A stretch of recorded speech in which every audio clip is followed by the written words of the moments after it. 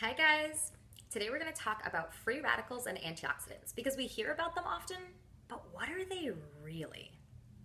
Free radicals are unstable, highly reactive molecules with an unpaired electron. Here's what that means. You've got atoms. Think of the periodic table. Helium, hydrogen, oxygen, magnesium, carbon. These atoms are the building blocks. They get together to make molecules, to make literally everything in the known universe. Atoms contain electrons that circle the nucleus. Electrons like to travel in pairs, but for so many different possible reasons, a molecule can lose an electron.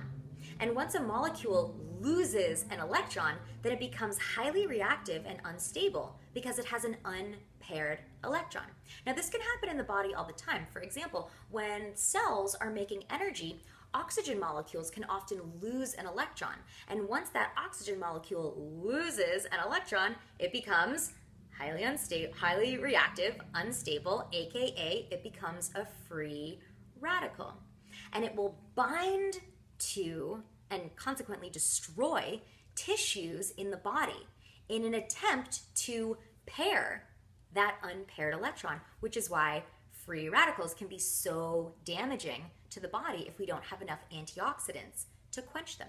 Now, there are different things in the body that are more susceptible to free radical damage than others. For example, fat and cholesterol.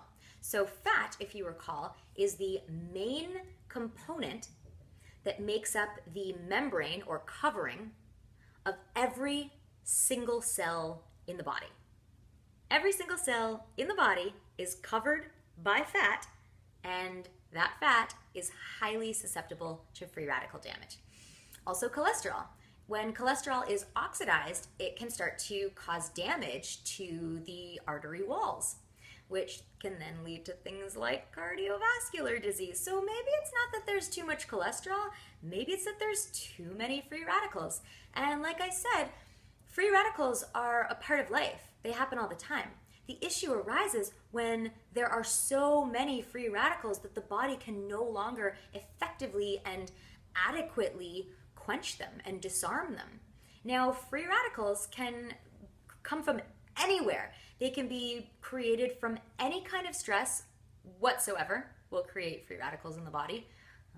The sun, x-rays, a poor diet, too much exercise can create free radicals. Pollution, environmental pollutions, petrochemicals when you're filling up your car with gas. And when you have free radical overload, it can lead to inflammatory problems. It can lead to cardiovascular disease, like I said, aging, wrinkles. So maybe we don't need Botox, maybe we need antioxidants. Because what antioxidants will do is donate one of their electrons to that highly reactive free radical to disarm it and quench it.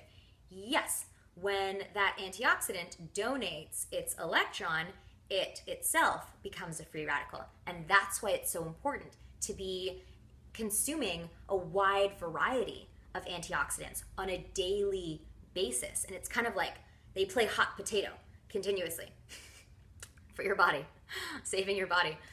So the main antioxidants, you've got vitamin A, vitamin C, vitamin E, also selenium and zinc, and there are some great supplement formulations called ACEs plus zinc. And these guys work synergistically together, which means that they amplify each other's effects. So super important to, yes, be supplementing, taking good supplements, but getting it from the diet. Lots of fruits and vegetables, leafy greens, and every day to combat your free radicals and save your cellular structure and subsequently your DNA, which exists inside your cell. Your DNA is the blueprint for how proteins are made in the body. And, you know, we use proteins for things like enzymes to digest everything that we consume. And we also use proteins as the material for blood clotting so that we don't bleed to death when we get a paper cut, you know, things like that.